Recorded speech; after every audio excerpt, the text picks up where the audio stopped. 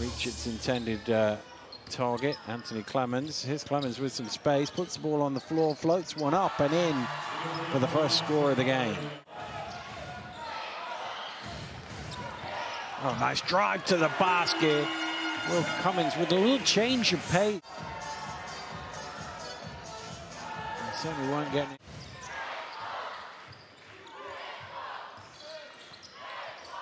Hunter drives, reverse lane for two. On his first game for Turk Telekom here in the EuroCup, and a nice shot to reply. Cummings. Little floater off the glass is good. Put it up, and by the time the defender realized all he could do was foul, and the ball had already... Hornsby. See, back to Hornsby for three. And he knocks it in. Ginat backing down, backing down. The double came, that left Crocker open, and that was a dangerous mistake, because Tony Crocker knocks down his second three of the game. Perez, little shake and bake, gets all the way to the hole. Cummings is fouled, that will count. He'll go to the line for a bonus free throw. Just been super aggressive.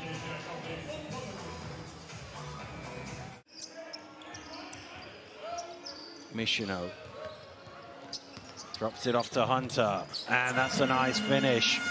Vince Hunter. Well, once again, he's got all the way to the rim. Will Cummings stop him at all tonight? He just finds seams, and even if you get a little slap at him, he's still able to finish. Up to 20 now. Perez, toying with his man, takes the shot right on the buzzer and knocks it down. Tough one. Hunter looking for room along the baseline. Crocker moves it on, one extra pass, and it's a good extra pass because it gives Michineau. Michineau out to Crocker, top of the key, and he knocks that down with time about to expire on the shot clock. Behind the back, can he get the shot away? Ginat for three, of course it's a three! Extends the club three-point record and sets a new mark for their highest ever score. Handshakes all round for Coach Collet, as for the first time in EuroCup action, his team have put a century on the board.